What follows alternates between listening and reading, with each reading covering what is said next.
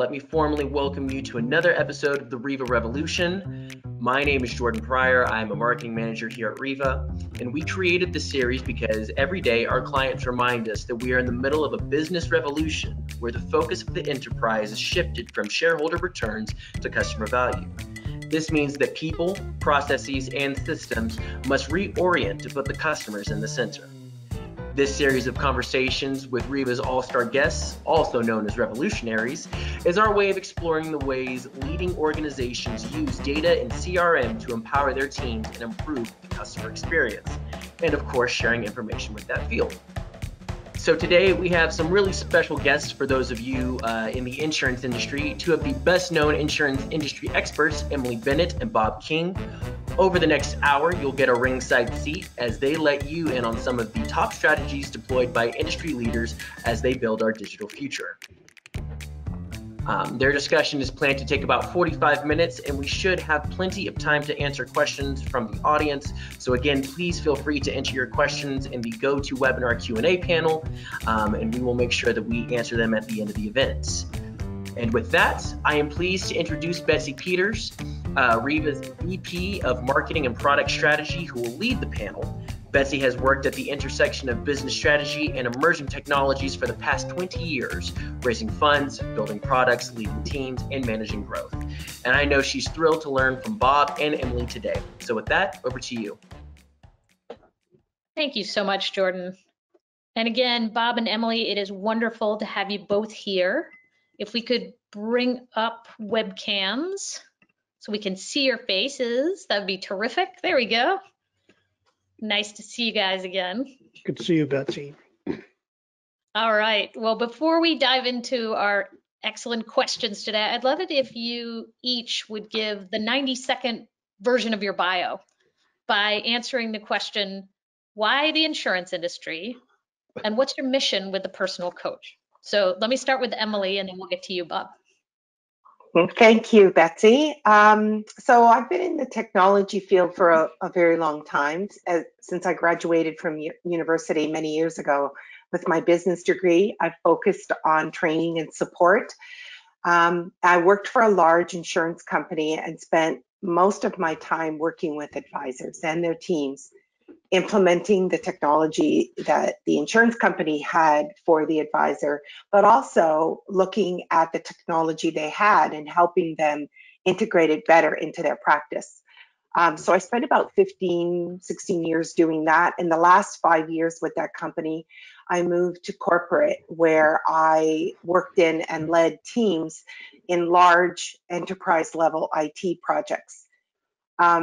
So I retired from that work about 3 years ago. I joined the personal coach as a technical coach, and I specialize in CRM systems. And I truly love being back with advisors and their teams and helping nudge them to use the technology better and helping them implement new and exciting technologies. That's great. Well, we're glad you came out of retirement to talk to us today. Thank you. All right, Bob, over to you. Well, Betsy, I joined the insurance industry right out of school and joined a company called Great West Life. Some may know it, in Winnipeg, now part of the Canada Life family. But I joined Great West Life way back then in the group business, and was part of the insurance business for like 40 years before I retired 8 years ago. So I've seen lots of interesting change and development in the insurance business.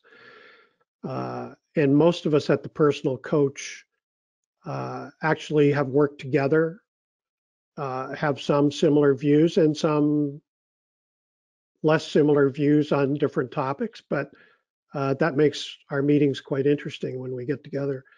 But you know, the personal coach is a boutique coaching firm, and it lends itself to one-on-one coaching, very focused at the advisor level, and all that background sort of comes into play on a pretty regular basis. That's great. Well, we're thrilled to have you here because I want to frame up some of the changes that we see at Riva going on in this industry and get a lot of your feedback. So at Riva, we sit at this intersection of customer data and the workflows that support advisors, salespeople, and other kind of revenue generating or revenue supporting roles. But we mostly work closely with the IT teams responsible for CRM and the other platforms that store and collect that customer data. So one of the things that we've been exploring a lot lately with our revolutionaries on the Riva Revolution is how is digital transformation requiring a third type of intelligence, right? So good ideas come from very high business IQ, and good customer relationships are formed by those with really high emotional quotients and the natural ability to connect. But good results come from the combination of those things, and by people who are willing to pull out all the stops and smooth over the barriers that are in the way of success. And more that is requiring a development of a third kind of intelligence, which is technology quotient. So TQ is what we're really exploring. The ability to leverage AI and automation and technology platforms to really enhance human capabilities in selling. So that's kind of the backdrop I'd love to set as we dive into some of these questions.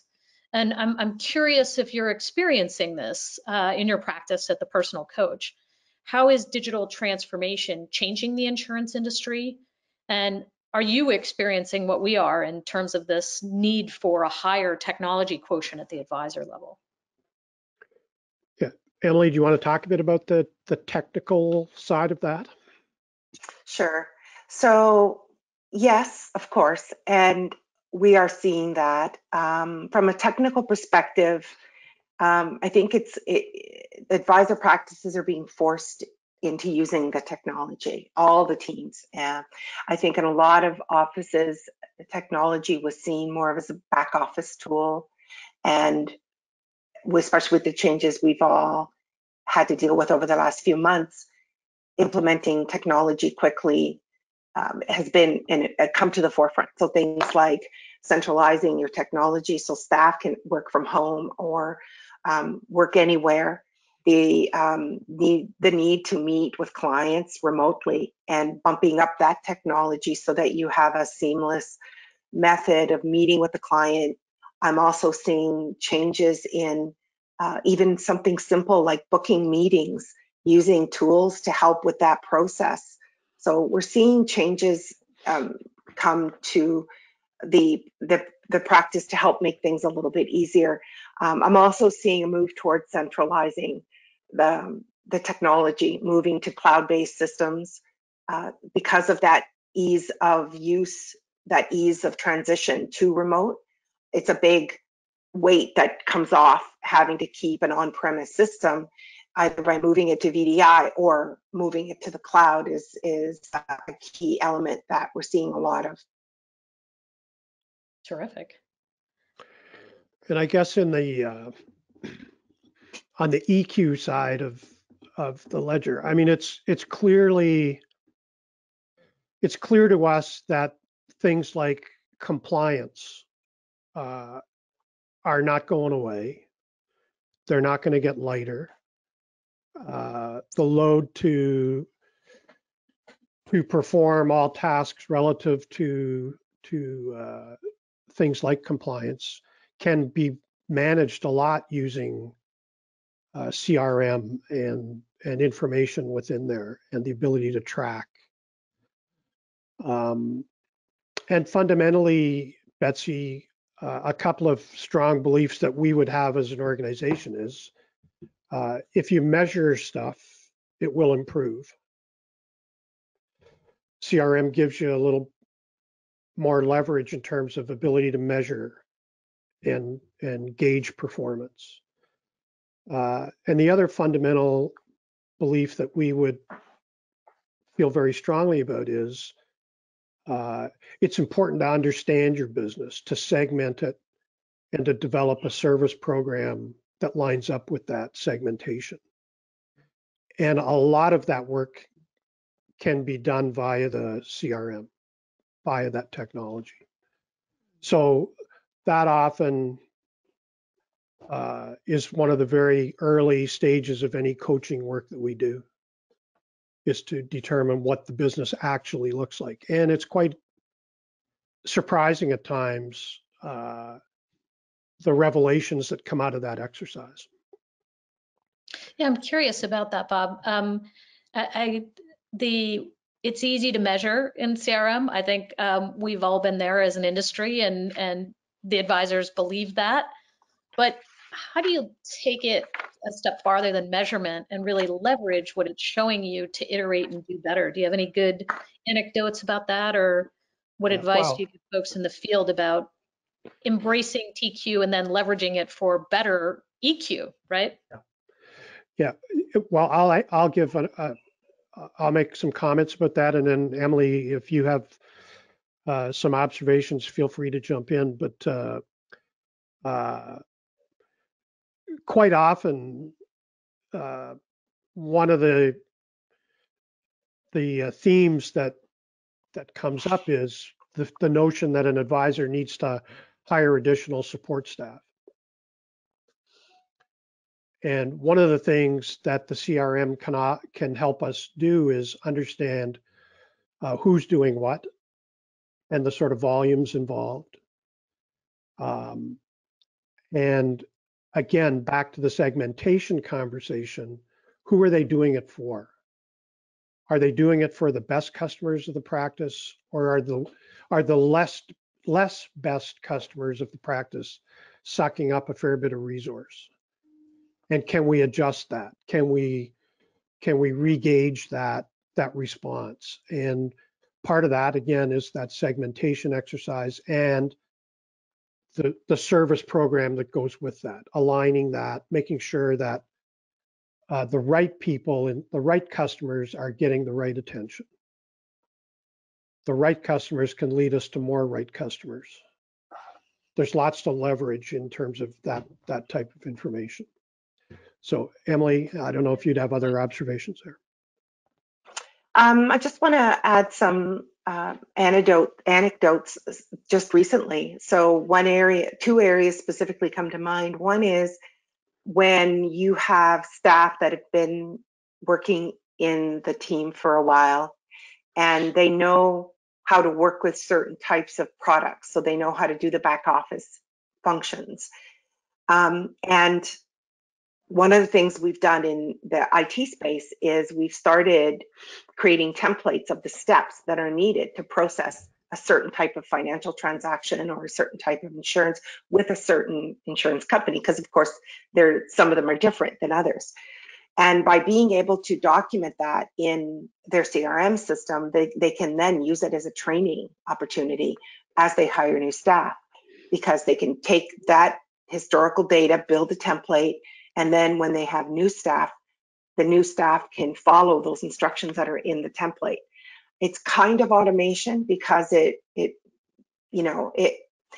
still needs a human to execute the steps, but the steps are laid out logically, and it gives the new staff more confidence when they have to execute those steps, which is always great.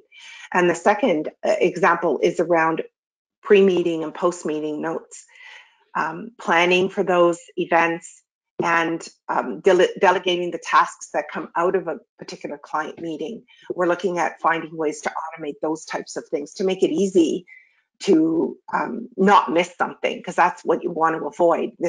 These businesses are about relationships, so you want to make sure you've captured the gist of those conversations, and if you have action items, that they get actioned appropriately. Yeah, I'm curious about that, Emily. For the advisors that Personal Coach supports, what's their typical tech stack look like that they're interacting with on a daily basis? What types of applications support their work primarily? Or Bob, either one of you. You don't want Bob talking about tech stacks. Well, I'll give you the typical consultant's answer. It depends. Of course. Some are driven by email and chat functions like Teams or Messenger or just chat, where they're discussing with the team what they need to do. Some advisors are very into the CRM system. One of the things I like to do is I like to build some kind of analytics so that I always use the analogy when you're drinking your coffee, you're getting ready to start your day, you can look to see how things are going. To Bob's point about segmentation, the next level after that is to identify and identify your segmented levels and the kind of service you want to provide to those levels. And we can use the analytics to help see if you're on track or where you have to pay attention to certain elements of the practice. So we have a wide variety of use cases, and the systems will depend on the practice, and how you use it is important. So we try to understand what you have and how can you use it better before we start implementing something new. I like to say that from a CRM perspective, for example, I'm CRM agnostic. I'm more concerned that you use the CRM that you have and you've outgrown it. Then we can move you to something that has a little more automation or a little bit more integration with other back office systems. That makes sense. So how do the best advisors embrace technology? How would you characterize like your star pupil in terms of their morning and their afternoon and their evening? Well, again, one of the things that we like to stress when it comes to technology and specifically the CRM scenario is that it needs a champion in the organization, right? An owner, somebody that can ensure that it's being fed appropriately and being nurtured. And so the real good practices have that champion in place. And that champion becomes very adept at monitoring and pulling out of the technology useful information and making sure that the right information is going in as well. So that's certainly something that the real good practices have in place in some fashion. Depending on the size of the practice, it will look different from one to another, but that notion of ownership, I think, is really important. It's the lifeblood, I think, of making those CRM systems useful. But the rest of it varies very much from practice to practice. And so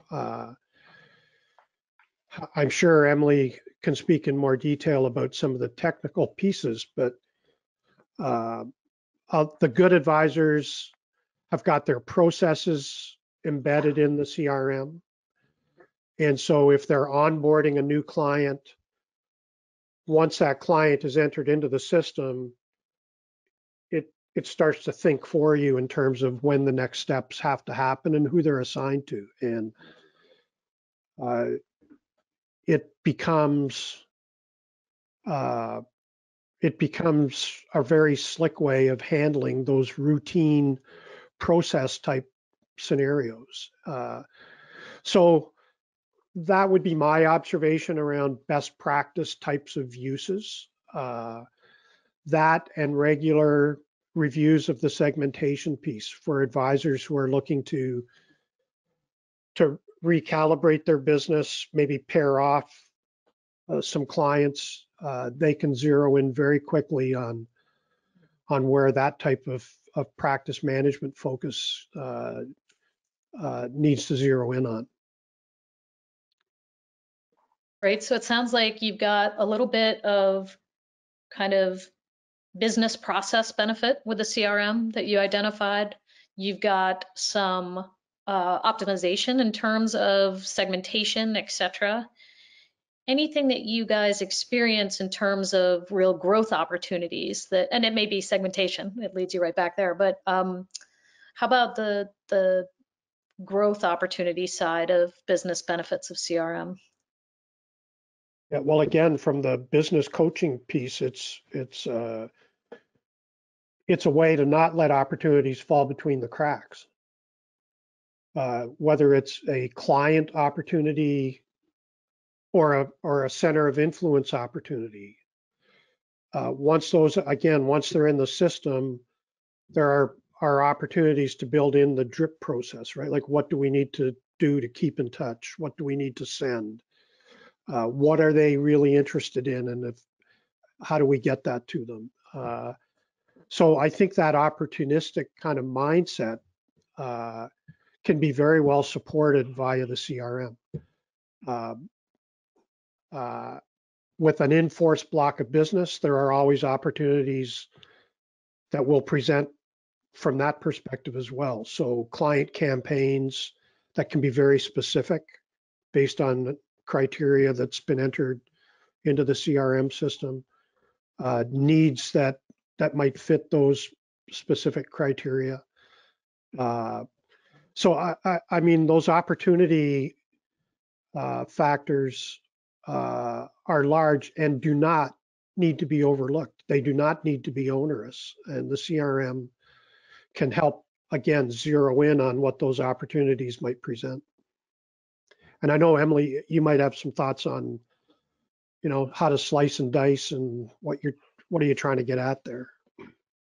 Yeah, so I think the referrals element, most CRMs have some referral capability where you can connect client A to a lead or a family member, because a lot of our advisors work with families.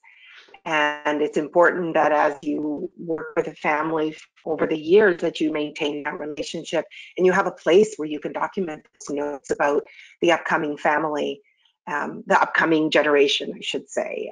And, they may not be your client today, but they might be in the future. So a good CRM system allows you to connect those contacts together, and then also have you capture those notes so that you can remember the school they went to and all of those big life events that happen in a family, and give you a place to identify where they are and store them. So like I just saw Bob do, we all drink the Kool-Aid a little bit on CRM. What do you do to convince some of the recalcitrant advisors who don't believe in it or don't want to be bothered with it? What are some of the tips that you guys use? Were you ready to jump there, Emily? Go ahead.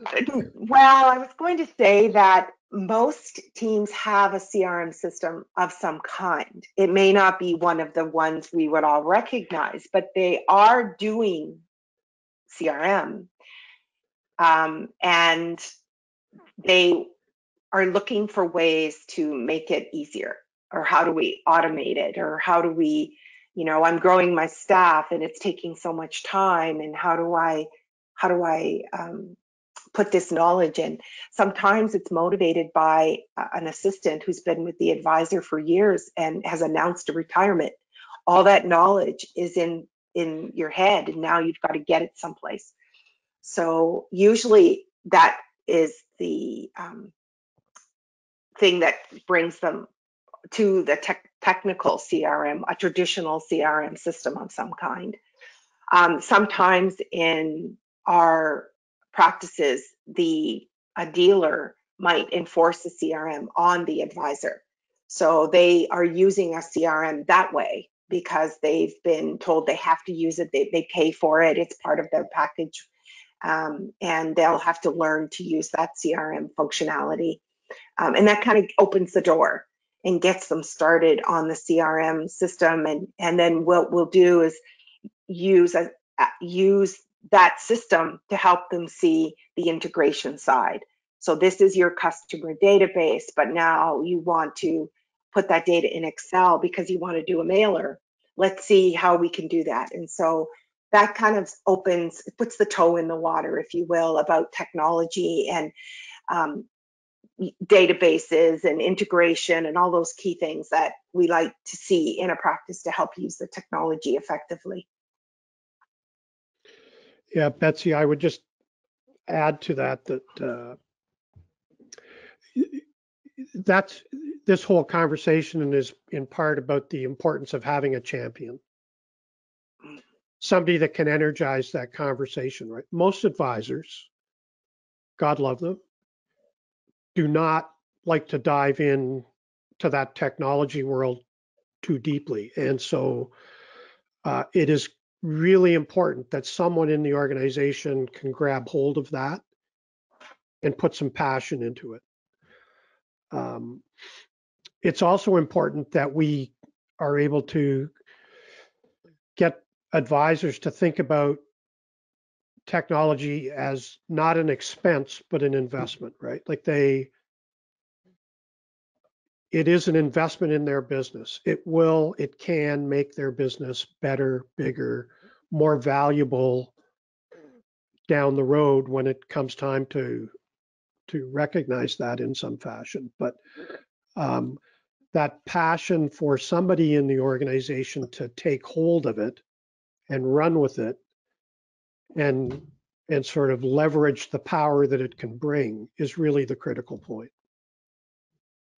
And tell me about those people. Tell me about like an average person at an advisor level. Is it an advisor, or is it a support person, or what do you usually run across in terms of the champion?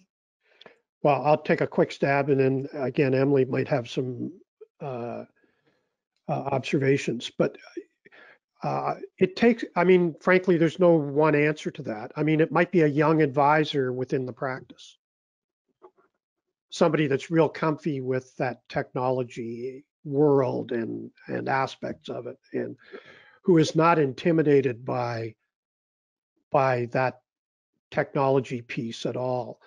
Or it may be, if the practice is large enough, it might be a senior staff member that has been deemed the champion, the owner of the system, the go-to person, if you will, of around the can I do, how does it do kind of questions. But really, you know, if it's just a machine sitting on the desk, you know, you're going to get what you put into it, and those are the advisors that we need to sort of try and do a wake-up call with. Mm-hmm. Yeah, I would agree. And it's like I said before, it's using the technology that you have and making the most out of it. And like the goal is to outgrow it so that you can, and you'll move into something with more power, however that is. But the champion is the key, because they will drive that technology, they will drive the automation, they will drive the reporting, and they will ensure that the practice itself remains scalable and adaptable because they've implemented those best practices in the technology that they have today. That's the ideal situation, is when you've got those best practices in your technology, and that allows you to have that ability to scale and grow easily. And what are the usual friction points you hear about the advisors adopting? Is it fear, or is it having to enter into two systems? Is it, what do you guys experience in terms of the reasons why they don't want to adopt? I'll take this one, Bob. I think it's a little bit of usability, because there's so many systems that you need to work with, and like I said before, a lot of financial services and insurance companies use different software. So when you're when you're an advisor, you've got a different focus than your back office staff might have, but you both have a lot of technology that you have to use. So usability is a big stumbling block, and adoptability. Some people called it user adoption, same thing. It's getting to use the technology and use it and stay with it, right? Because sometimes it doesn't do exactly what you want, but you can't articulate what you want. So you get in that sort of a hamster wheel, if you will, of not being able to use it because it doesn't do what you want, but you can't articulate what you want. so it doesn't do it. And then the technology just sits on a desktop somewhere. So it's having that clear vision of what it is you want to do, and use the technology as best you can to do it. And if not, then let's look for something that will do it. Will do what you want. Yeah, that sounds a lot like we talk a lot about this at Riva, where it's people don't want another software. They want the customer data to be right where they want it when they need it so that they can Yeah. action it, right? So Yeah. it's really, I think it's an interesting time in the industry because I think everybody's waking up to the fact that data is the new oil and we need the oil to get in the engine, right? And, you know, software is fine for what it is, but the most important thing is making sure that there's no friction in between that customer data and the person who's going to use it. So we try to solve those problems all the time, and it's not easy. Bob, you were going to say? Yeah, I was. Thanks, Betsy. I mean, this might seem like stating the obvious, but the advisor's level of comfort is also quite closely tied to the level of support they feel they can get to gain that comfort. And so, you know, advisors that are attached to a dealer or to a certain insurance company might be getting a whole lot more support than advisors that are on their own without any formal support from any institutional organization, et cetera. So, you know, that support piece is a very critical part of comfort. And, you know, so some of our clients are able to interact with Emily to get that level of support that they can't get elsewhere or don't get elsewhere, or choose not to get elsewhere, I guess. But those that are well supported and can access that support can go to someone with questions to get that comfort level to an increased point, are far more effective in dealing with the technology and the input requirements. The data going in is what really makes it most effective, obviously. So that'd be my 2 cents on that issue. How often are you experiencing, given Emily, you were talking about chat and you know, email, and I'm sure there are documents and Excel files and things like that are being shared. How much is that a friction point in terms of getting all of those types of information into CRM and convincing an advisor that to take the time to do that? As Bob was saying, it's about the data going in so you can use it the next time. Yeah. So one of the things that I like to do is find out a little bit more about the process of booking meetings with clients. And I'll often say, walk me through a typical day, a typical week when you want to meet with clients. When do you have your meetings with your staff to talk about upcoming meetings? And then that usually triggers input. And what that does for me is trigger a template, because templates are great. People get templates. And you can even use some tools to build a template for you. And when you're filling out the questions on the screen, it's different. It doesn't feel like data input. It's certainly not as nerdy as data input. So, but really that's what they're doing. You're filling in the data, you're filling it in a spot on the screen, and then it gets input behind the scenes to a CRM system usually. Now, so once I look at it from that perspective, who actually keys it in, it doesn't matter.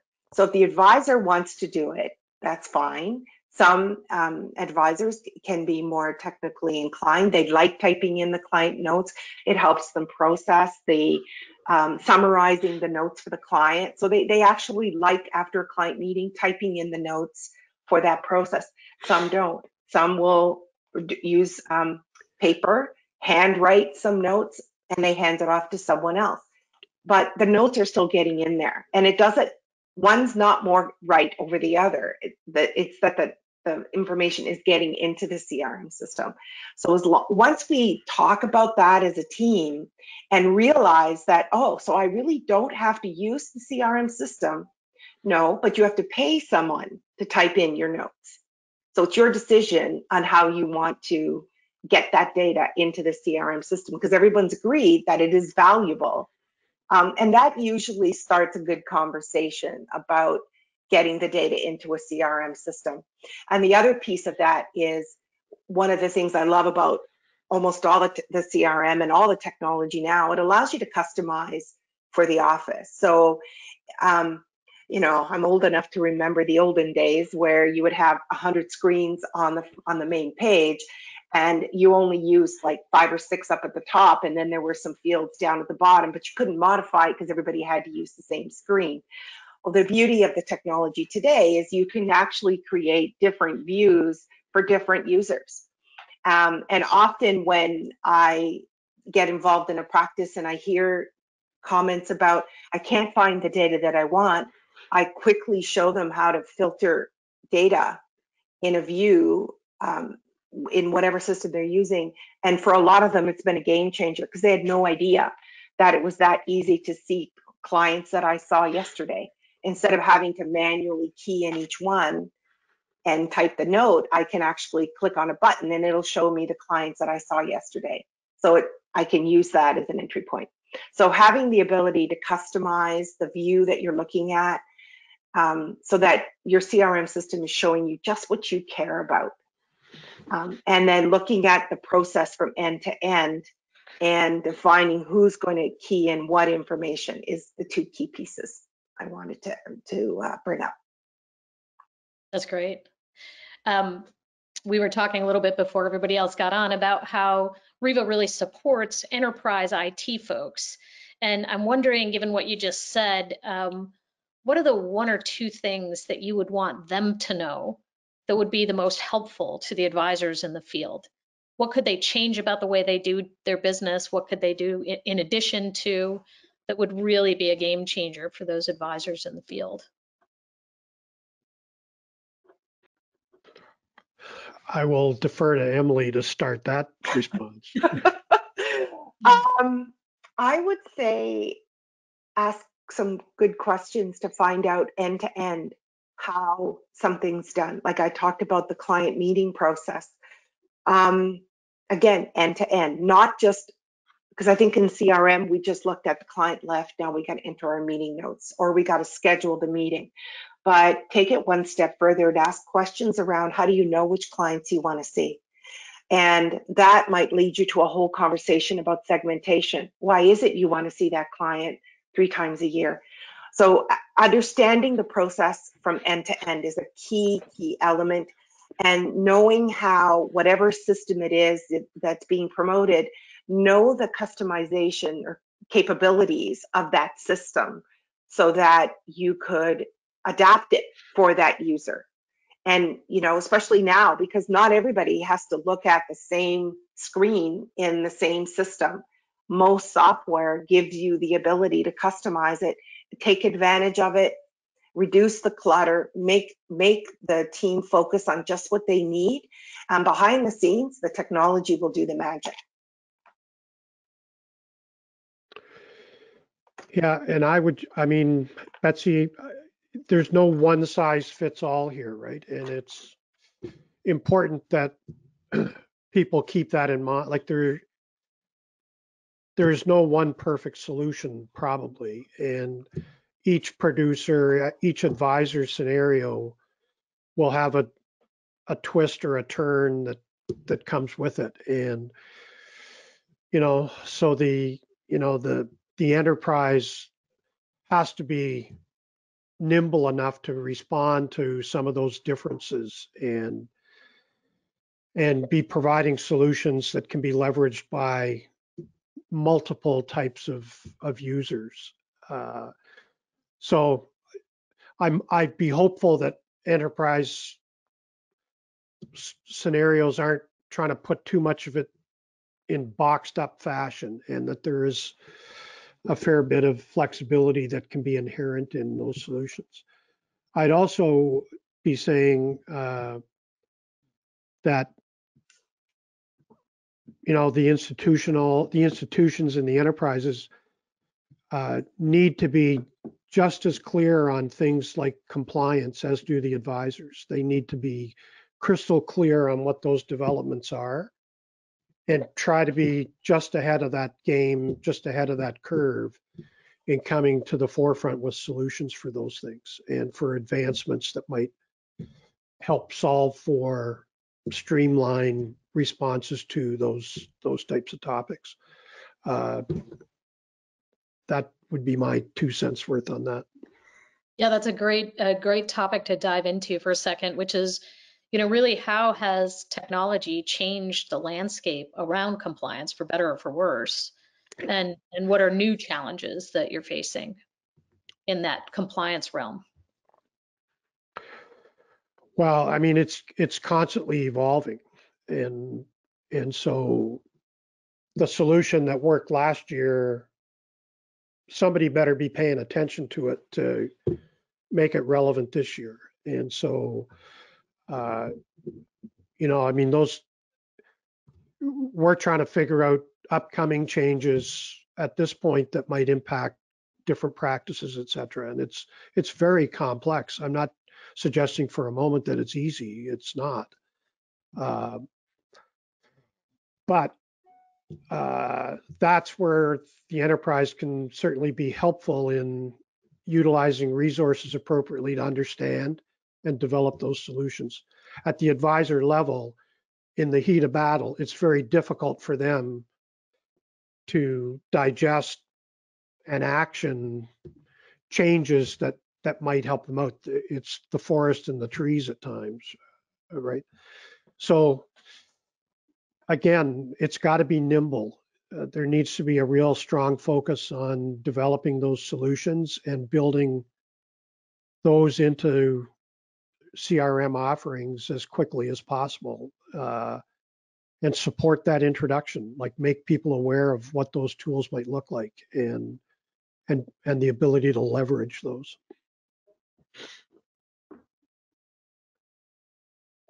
Emily, anything to add there? I'd agree. I think that the CRM system has to be flexible enough to be able to handle any new regulations or any new topics that come up from a compliance perspective. So absolutely, CRM is a key piece of software that helps the advisor ensure that they stay compliant. And I love the word nimble and agile, right? Being able to be flexible enough to change how you might do something to comply with another compliance rule is important too. Yeah, and again, this is the water that we swim in all the time at Riva, where we're constantly thinking about freeing the data from the various systems that it's in, and then making sure that it gets flowed into the right workflow to the right person to make sure that there's no tripwires around compliance. So a lot of the times it's not even the software, the CRM software, it's actually the data in the background and the operational work that goes on with the data to get it back into the CRM, because it is complex stuff that's changing all the time. Yep. Yeah. I have a question from the audience, if you guys are ready for that. Wow. I know. Harpreet is asking, he says, I've used 2 different CRM systems in 2 previous companies. One was as an advisor in a bank. My experience with the systems were starkly contrasting. Number 1, is it that a certain CRM might be more relevant to an organization and it's best to move to a different one to get better results? Or 2, it doesn't matter what the CRM, but how it's integrated in the company is more important. So thoughts on that question? Go ahead, Emily. So are we choosing which is the better of the 2 approaches? I think it was framed as an either or. Okay, I would vote for the second does the CRM approach. fit the organization, or can you make the organization fit the CRM type of thing? I prefer that the software fits the organization, because it doesn't matter what the software is. If it's not going to work with the organization, it just is not going to be used properly, and it's going to sit and people won't access it. They don't trust the data that's there. So the software should really fit what the organization does. In fact, that's my first question when I'm asked, so what's the best CRM system out there? It depends on what you want to do. Let's look at that first, and then we'll look at the CRM that's out there that can help you, because sometimes it's not CRM. It could be CRM with other products, and together it might integrate and give you everything that you're looking for. Yeah, it's complex, and I know Emily's developed a CRM solutions checklist that she uses when she's talking to clients, and it helps get things out of their heads and onto paper, such that we can all look at the same information and make more relevant decisions based on what those needs really are, because it's not top of mind for them typically. It's a conversation that has to be forced to happen. Yeah. We'll wait for a second for any other questions from the audience. But I guess as we're wrapping up and waiting for that, is there anything in particular that you've seen work really well to use CRM to support maintaining a client relationship? Any way that you advise your clients to leverage CRM to keep, because sometimes these relationships in insurance go on for 20 some odd years, right? So Mm-hmm. how do you use CRM to develop that kind of dynamic? Well, again, from my perspective, it's the development of that service program that goes with the segmentation, right? It's that's the driver of the level of contact, the level of support, the types of meetings, the frequency, all of that stuff drives off of that service program. And the advisor organization is completely aligned with that. And we want the advisor focused on doing what he does best, and that typically is client work. It's not filling out forms. Right. It's not phoning to make appointments. Right. I want those advisors in front of clients in some fashion on some regular basis, and I want that prioritized by the type of client that we're talking about.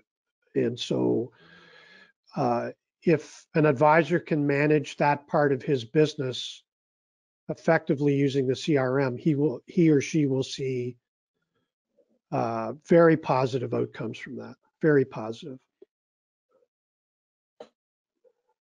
I'd agree. And you were talking about compliance previously, and one of the things that I use to talk about with CRM is it helps you stay compliant because you're documenting all those important client interactions. And then it also allows you to leave. So when it's time to, in the olden days when you used to shut down your computer at the end of the day and walk away, you knew that you accomplished everything you said you were going to do that day. Your task list is done, and you didn't, you're not at home at 11 o'clock at night remembering something that you forgot to do for a client and that's due the next day. That doesn't happen because you've documented your tasks, you've got all the proper checks and balances within the system to make sure you're not forgetting about those important things. And so you can focus on the relationship and building that practice and building the team as well, the internal team. And Betsy, just one last point on that, if I Yeah, may. Sorry. One of the reasons I'd like advisors to think of the CRM and the technology as an investment is it really does improve the value of their business. There will come a day when they want to exit the business or our approach to sell the business, merge somewhere, whatever.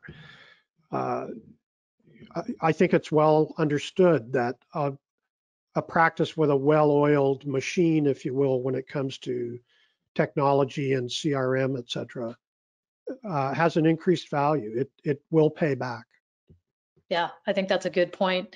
It's like the physical manifestation of the relationships, right? In some ways, and then back to Emily's point, it's the